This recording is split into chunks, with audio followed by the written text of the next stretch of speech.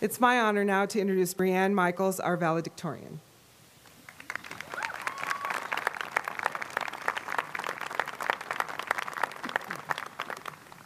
Wow, there's a lot of people. Okay.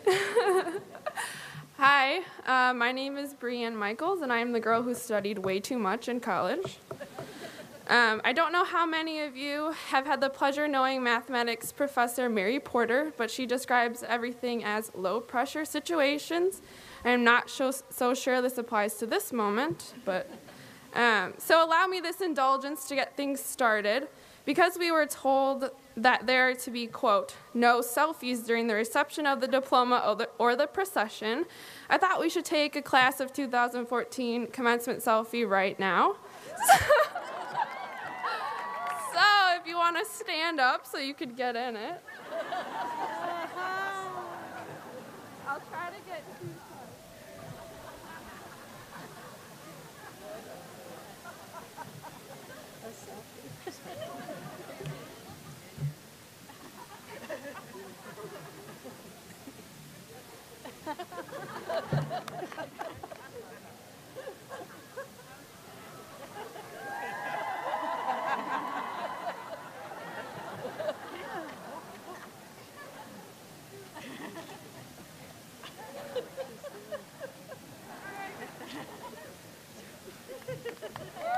Thanks, everyone. I will be tweeting that later, so. All right. Well, here we all are. We did it. We survived and we conquered 8 semesters. 8 semesters of finals and 8 semesters of completing the 10-question ResNet quiz in order to access the internet. Does anyone remember the print limit? No, me neither. What we do remember is that whenever there is the option for any question, always choose all of the above. Sorry. We began our journey together here at St. Mary's by moving into our luxurious and spacious, non-air-conditioned dorm rooms. Shortly thereafter, we attended the one-of-a-kind freshman experience known as Domerfest. We discovered that the all-you-can-eat dining hall was sweet until we realized that eating froyo every day as a supplement to greasy pizza and mystery meat was probably not the best nutritional decision. We turned 21 together, and we even experienced late nights at the Backer together. Some of us probably even first met in Blinky, but we won't go there. I'm so bad at not laughing. We quickly learned about wing day in the dining hall and tried not to use up all of our lunch money during the first week of classes. We have had 8 semesters of college finals experience, and I must say that we have learned a lot.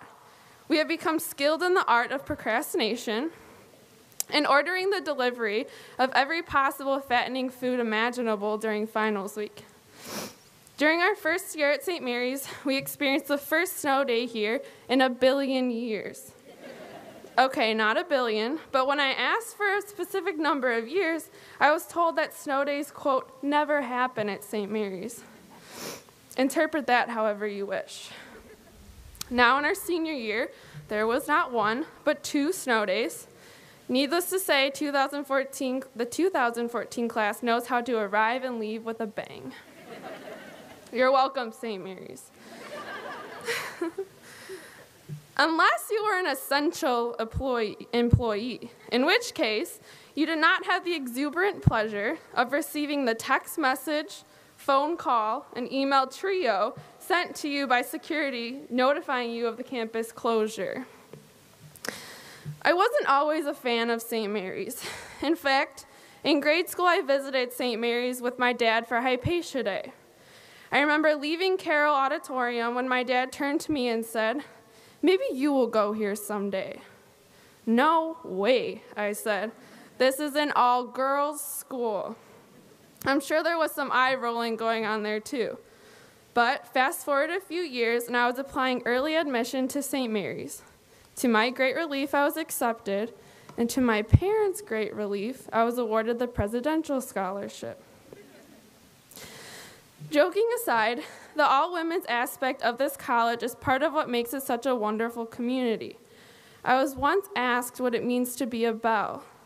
The truth is I cannot define what it means to be a St. Mary's belle. Each student adds something unique to our community and gets something unique out of the experience. What each belle shares is that she belongs to a sisterhood of women who recognize and support each other, both while in college and long after graduation. You cannot find that at just any college. While here, each of us has developed a level of confidence that we will take with us to our careers, continuing education, our marriages, our roles as parents, and wherever our paths lead us. Because we have spent our time at St. Mary's supporting and empowering each other, my hope is that we continue to support and empower each other, as well as women outside the St. Mary's community. I think it is safe to say that each of us will be leaving here with a number of lifelong friends that we developed here at St. Mary's. Personally, I find that to be as valuable as the outstanding education we have each received. Interestingly, there are nearly 280 students in the class of 2014, and somehow my 3 best friends are all named Megan. Apparently, my parents didn't get the Megan memo 22 years ago. Our college friends have seen sides of us that probably no one else ever will. They've seen us at our weakest and at our strongest. And they have come to know and accept some of our strangest behaviors. Frankly, if our future employers knew how my friends and I act on only a few hours of sleep, they would not even trust us with mopping the floors. One of my Megans and I once annexed the math department conference room, better known as the fishbowl, as our home for 2 weeks. We knew we needed help when a St. Mary's security officer strongly suggested we go to the Fever instead of studying, and when he offered us pizza as a replacement for our new diet of goldfish and Twizzlers. So there's that. Oh gosh, okay. Upon high school graduation, most of us could not tell you what we would be doing with our lives beyond where we would be attending college. Today still, most of us, like myself, will likely tell you that we do not know where we will be or what we will be doing in 5 years from now. Although I have never received a grade in giving advice, I will tell you that being open-minded and flexible about our futures is okay. We are the young, classy, and fabulous class of 2014, and we have been prepared to make our own way in life. We are ready. Over the past 4 years, I'm sure you discovered that you have talents and skills that you never knew you had. I discovered that I am skilled at such things as matchmaking and being a nerd, but fortune-telling wasn't one of them. So, if you look to me to provide some meaningful words about the future, I am not exactly sure what to say. The truth is, none of us knows what the future holds for us. When I leave here, like many of you, I will be going to work full-time. For me, it's at a company called Land O'Lakes. Contrary to popular belief, my goal is not to become proficient in churning butter. Rather, I'm going as an information technology rotational analyst. One of the benefits of this position is that for the first 2 years, I will change positions every 6 months. So even in this one company, I am not sure what I will like most or what best suits my skill set. Like many of you, I don't know the exact career I want or where I want to live. But this is where I will begin the next phase of my life. What I do know is that I am excited for our futures.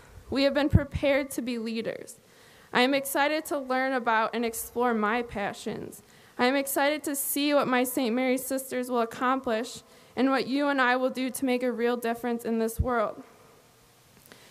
Recently, I remarked to someone that my life is complicated, and I was jokingly told that I should share this with my peers in my commencement speech.